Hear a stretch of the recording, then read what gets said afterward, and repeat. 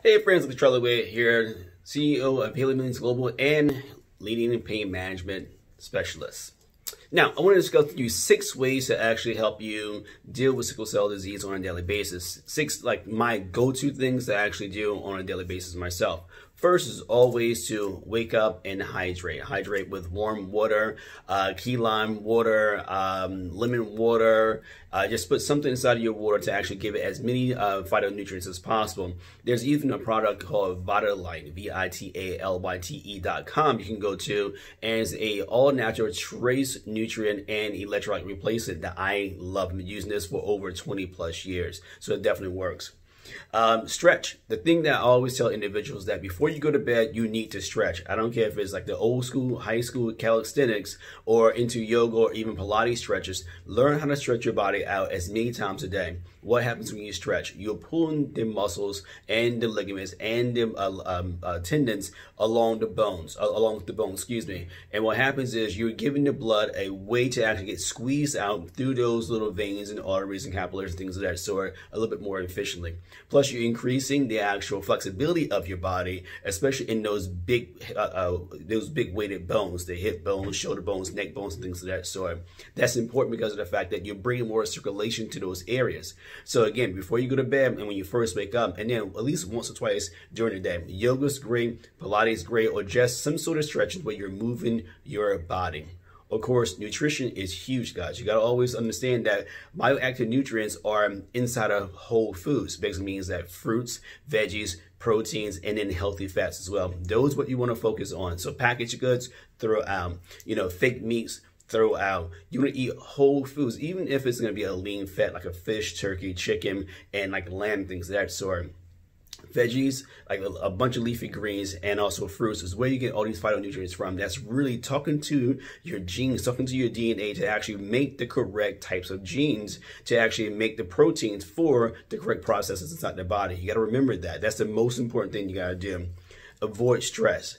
I try to meditate at least 2 or 3 times a day. Meditation takes anywhere from 5 minutes up to 15 minutes or even an hour. It just depends on what you want to do. But what the meditation does is help you to avoid stress, help your body, again, reconnect with itself, get rid of unnecessary stress, unnecessary tension inside the body, gets the body to actually reduce so much inflammation inside of the joints and capillaries and things like that. So it's a lot of research that shows just by doing meditation, just by de-stressing yourself, your body is going to be a lot more disease-free. It's actually a study by Joe Dispenza that showed that people that are in high stress situations on a constant basis, their genes start to make inflammatory genes or products that actually makes inflammation happen inside the body. So it's a lot of research on just making sure that you're just not as stressed.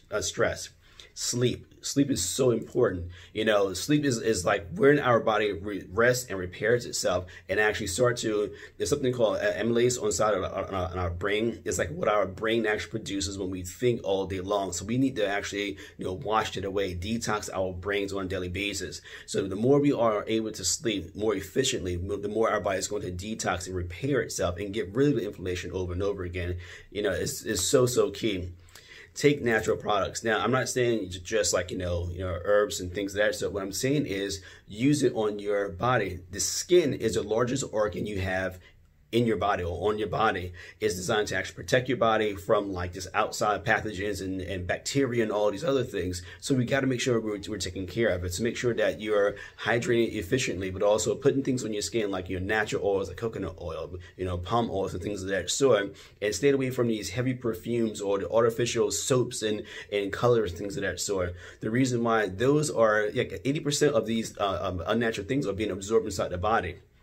So if you're absorbing these things, it can also cause like hormone disruptions and inflammation inside the body and other things that you really don't want to have to deal with. So use as natural products as you can. And the last one, guys, as I always say, it's a little shameful plug, but of course, use EvenFlo. I created EvenFlo years and years ago. The reason why, because the bioactive nutrients inside of EvenFlo has been shown to do several things. 1, of course, decrease inflammation. 2, help produce correct red blood cells inside the body. And yes, increase weight, increase activity, and also help the body to get rid of any possibilities of having any sort of like bacteria inside the body as well. So you want to make sure that you're taking it because of the fact that it's supplying the body with as many phytonutrients as possible, helping the body produce red blood cells, and also helping the body get rid of pain too, because of the huge antioxidants as well. So that's the key, guys, is the 7 things after a little bonus one I threw in there.